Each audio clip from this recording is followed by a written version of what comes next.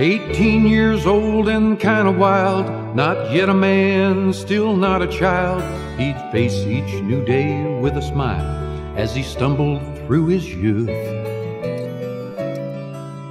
Born to laugh, he'd never cry, had a wandering mind and a roving eye.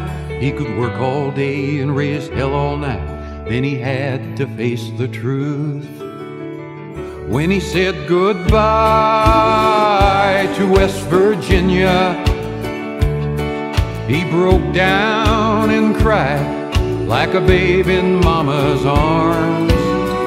Well, he said goodbye to West Virginia.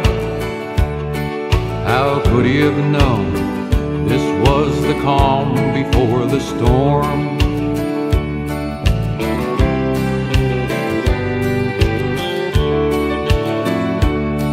So Uncle Sam took him away, and we cuss him to this very day.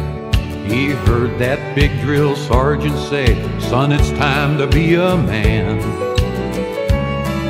Your neck is red, but son, you're green. Get rid of them old blue jeans." And so began a 2-year dream and the hell of Vietnam. It was goodbye to West Virginia, with a big bad moon horizon in a place so far from home. Goodbye to West Virginia. Now it's not so surprising that his youthful smile is gone.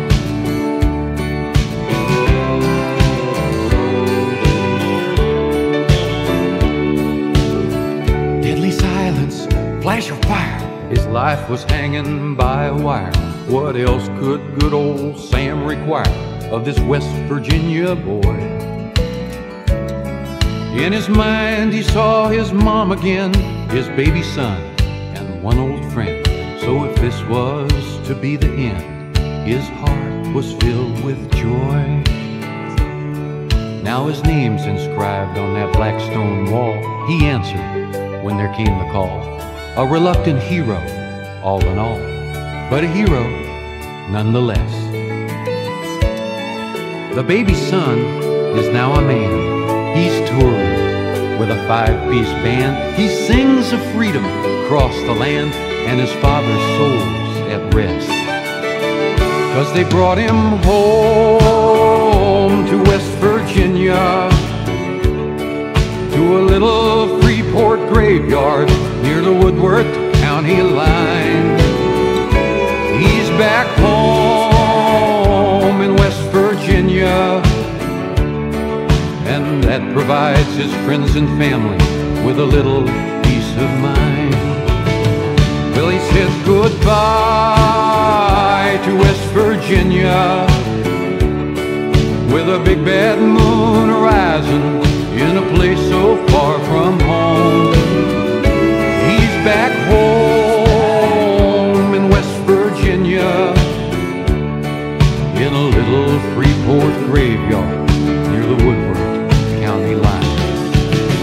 Well, he said goodbye to West Virginia, with a big bad moon horizon